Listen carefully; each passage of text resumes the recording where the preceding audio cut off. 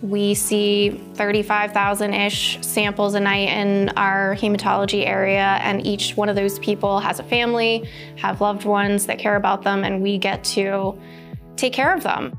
A technologist is like the cogs of the company. Technologists are responsible for the actual running of the samples, as well as the maintenance of the machines so that the testing can be done safely, accurately, and on time. We have to make sure that we are processing correctly, paying attention to details, and make sure that we meet the turnaround time on a daily basis on a job. I think being a technologist at Labcorp is different from a technologist anywhere else. It's because at Labcorp, how diverse our departments can be as far as the different clients and testings that we do.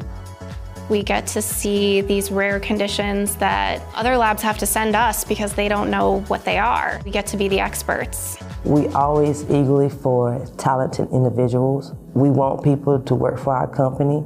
There's areas where you can always grow.